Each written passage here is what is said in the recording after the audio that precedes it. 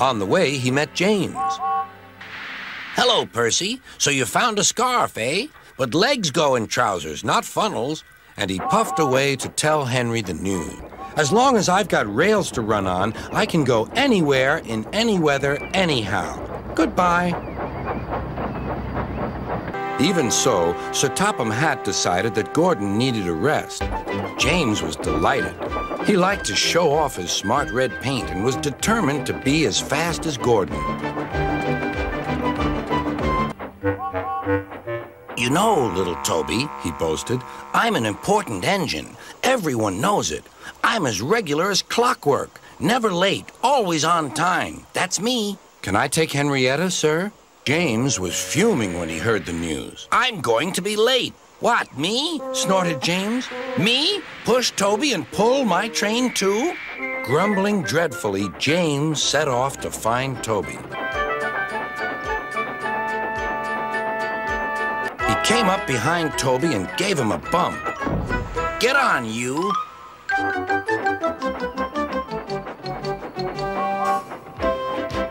James had to work very hard.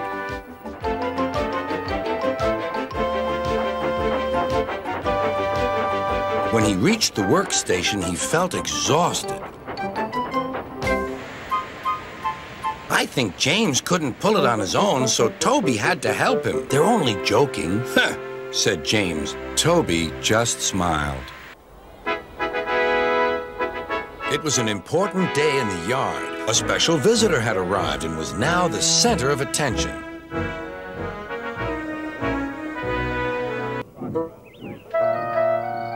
Later that night, the engines found that the visitor wasn't conceited at all. He enjoyed talking to the other engines till long after the stars came out.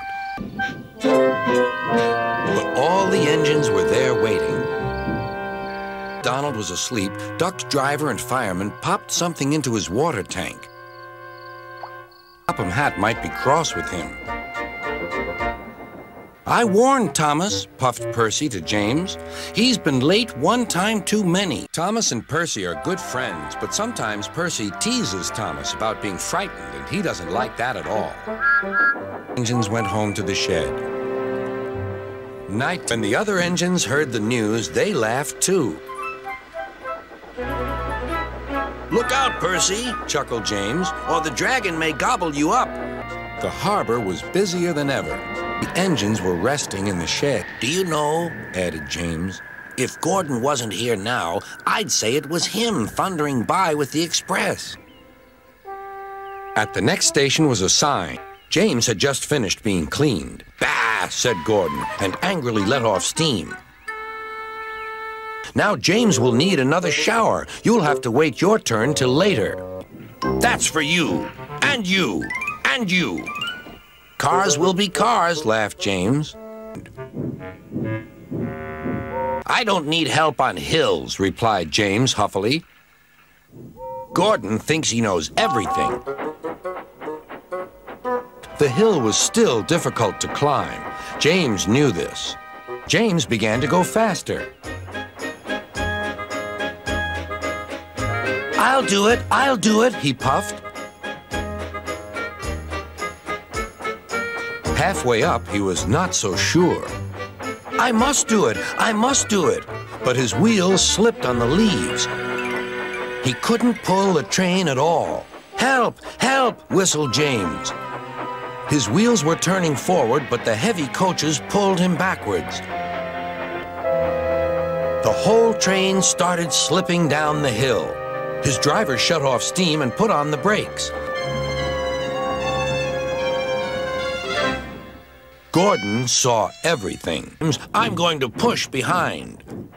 Clouds of smoke and steam billowed from the snorting engines as they struggled up the hill. We can do it, puffed James. At last, they reached the top. Beep, beep. Thank you, goodbye, whistled James. Boop, boop, answered Gordon. Goodbye. Dirty or clean, I'm a famous machine. But no one heard but him. James is a mixed traffic engine. He can pull both freight cars He's proud of his smart red paint, and so is his driver. One morning, James whistled loudly at the other engines. Look at me. I am the smartest, most useful engine on the line. Rubbish. What? Replied James. You're getting all puffed up. James huffed away. Later, he was still boasting. I'm the pride of the line. I pull coaches, too. But Sir Topham Hatt has plans for me. James was only making this up, but Gordon believed him. Wait and see. Oh, dear, he thought. Now what'll I do? Good morning, James. Are those coaches for me? Asked James hopefully. Fetch your freight cars next. But James was going to play a trick on the other engines. Actually, Thomas, I'm taking the coaches. Sir Topham Hatt asked me to tell you. Give them to Gordon. James's driver returned. James was coupled to the coaches and he puffed away. Meanwhile, James was enjoying himself enormously. What a clever plan! What a clever plan! He chuffed. Then he saw Sir Topham Hatt. You have caused confusion. Yes, sir, said James. You will now stay in your shed until you are wanted. The other engines teased James. James is stuck in the shed for being silly. James felt sad. Next morning, he went back to work. I'm sorry I tricked you, said James. Are these my cars? James set off to the harbor with his train of freight cars. He bustled about all day, pushing and pulling them into place.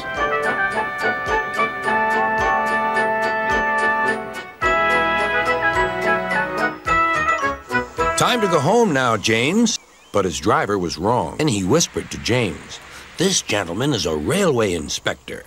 James was most impressed. He steamed along the line as smoothly and quickly as he could. The railway inspector greeted him warmly. This clever engine gave me a splendid ride. You must be proud of him. Really useful engine. James was snorting about in the yard. It's too bad, he grumbled. Percy goes to work at the harbor and I do his job. Here, there, and everywhere. Take that! Oh, groaned the freight cars. Just you wait. We'll show you. What a good idea, agreed James. Look, here comes Thomas. I'll start pretending now. Thomas was sorry to see the engines looking miserable. He's sick, replied Gordon. Yes, he is. I mean, I am, stuttered James. I don't feel well at all. Gordon and James snickered quietly to each other. Later, James spoke to Thomas. I'm sorry about your accident, he muttered, and so is Gordon. We didn't mean to get you into trouble. Just then, Bertie arrived. He looked much more cheerful. Gordon and James puffed silently away to the shed, but Thomas still had company. Well, well, he sighed. Birds were singing and apples were ripening on the trees. It was a lovely day. Hello, Trevor, said James. You look as bright and cheerful as my red paint. What's that noise? James didn't like being told what to do by a diesel, and he buzzed away. James bustled in. What's that, Duck? Are you afraid of bees? They're only insects after all, so don't let that buzzbox diesel tell you different. I wouldn't care if hundreds were swarming around. I'd just blow smoke and make them buzz off. The next morning, James arrived at the station to collect his coaches. The passengers were excited and keen to get on board. So they buzzed around the fireman, hoping he'd mend their hive. But he didn't understand, nor did his driver. So the bees turned to James. His boiler was nice and warm. Buzz off, hissed James. One bee burnt his foot. Ooh, ah, ah, ooh. So it stung James right back on the nose. Eee! Whistled James. So had his fireman and driver. They didn't notice till two. First, they spun on the turntable, but to no avail. They tried washing them off, but the bees clung harder to James's warm boiler. Then they tried smoking them off by going through a long tunnel, but still the bees wouldn't go away. "It's no good, James," said his driver. James's reply was drowned by the sound of buzzing. When he arrived, "Come on, James," said his driver. "What you need now is a good hose down." Later that evening, James was resting in the shed when the vicar came to see him. It's a pity it's not Christmas. Then we could call you James the Red-Nosed Engine. Even James. But instead, they decided to call James the Bee's Knees, which means they thought he was more useful than ever. "That's the third load of coal you've had today, Gordon," said James. "Some might say you're being rather greedy." James snorted and went about his work. "Cheer up, Gordon," said Sir Topham Hatt. "I can't, sir." The other engines waited where they could each get a good view. But Henry wasn't a splendid sight at all. Later, Edward spoke to Douglas. The next day, Douglas told the other engines all about Oliver. "Sir Topham Hatt will have to know," said James. "Well, here he is," said a voice. "Now, what's this all about?" Everyone cheered. All wanted to know about Oliver's adventures. "Oliver," said James, "has resource." Wise engine knows that you cannot trust freight cars. The other engines warned Oliver, but he took no notice. All the engines were busy too. Were preparing for the homeward rush. Where are the passengers, they wondered. "Mean scarlet deceiver." James was feeling very pleased with himself. His red paint gleamed in the sunshine as he sped along the line. He reached the junction just as Percy puffed in with some freight cars. "What are you doing here, Percy? You should be at the station by now." "These cars have been troublesome all morning." "That's no excuse, Percy. Nothing should stop us. Sir Topham Hatt relies on us to be on time. Now, if you'll excuse me, I'll be on my way." And James puffed importantly away. Bossy buffers. James arrived at the harbor. James watched as strawberries, oranges, melons, and bananas were carefully loaded onto his cars. Then he set off for the station on the main line. On the way, he met Thomas. "Really reliable, that's me," panted James. "Pity the same can't be said for Percy. Goodbye." James was stuck on the line and looking glum.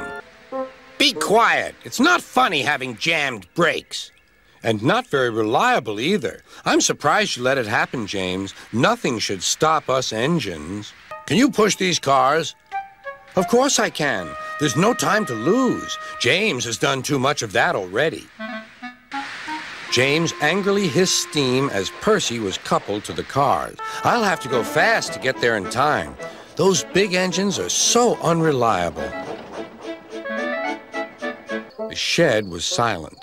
James and Percy felt very sorry for themselves. At last, Thomas spoke. Still, there was silence. "So," said a voice, "and therefore, we're really useful engines after all." Engines found work difficult. Next morning, they could not believe their eyes. The sheds had been bustled in delight, and everyone agreed that it was a really happy.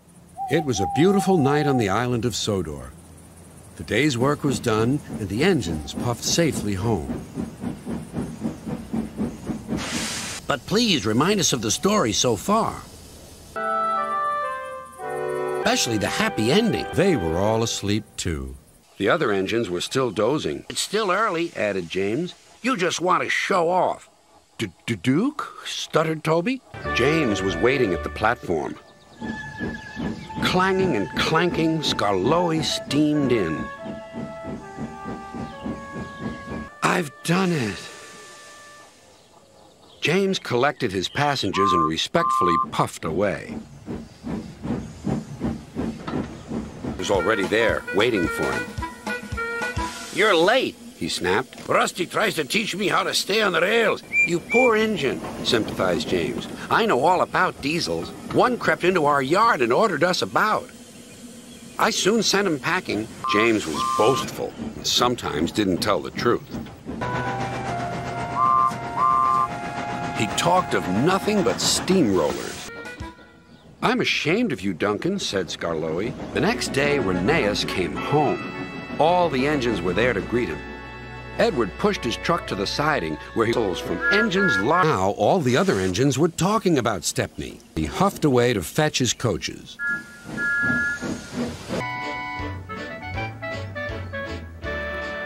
His first visit to their railway, and he was having a splendid time.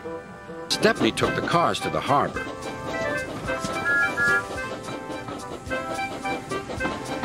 To an end.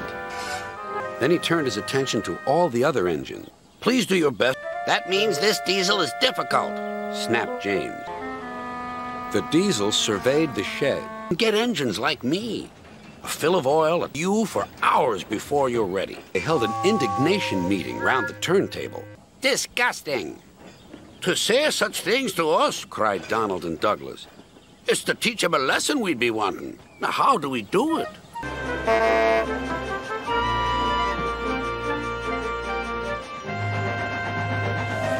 To say goodbye to Stepney. You are always welcome on my Bluebell Railway, too. But the big engines were not feeling cheerful at all. We get no rest, complained James. He edged angrily onto the turntable and spoke rudely to Henry. What's the matter, Henry? There's no rain today. Stop worrying and do some work instead. You look silly enough to be a clown. You should join the circus. Percy, what are you talking about? The engine soon forgot to be tired and cross. James got to pull the train away. Gordon and James felt sorry for Henry, but still teased him. At last, the engines gave up. But they don't, said Toby. I have an important letter. Please, can I meet you? My friends say they would like to meet you, too. You could come to my house for tea, but my mommy says there aren't any railway tracks to my house. Hooray! Hooray! The engines whistled. Other engines will be working here while you're away. Clock next morning, the engines waited at the junction. Toby and Percy were each on a truck. Gordon, James, and Henry were waiting to lead off. The engines cheered. Look out, big city! Here we come! And the cavalcade puffed away. Later in the big city, all the engines were lined up in a split something. As the two engines whistled into the sheds, everywhere they looked, they saw paint pots and painters. The engines wondered who would pull the royal train. He'll choose me, of course, boasted James. You can't climb hills. Then the rain came.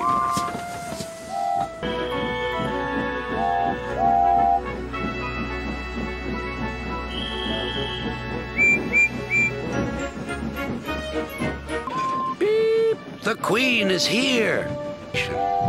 Everyone knew that sound. Shh! Hissed Henry and James. Beep, beep! Whistled the engines. Never felt prouder than those on Sir Topham Hatt's railway. They were as hard at work at the big station by the sea. Van, said the driver, just wondering about how this might be done when his thoughts were... Things aren't necessarily always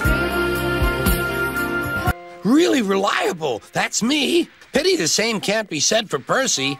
Goodbye.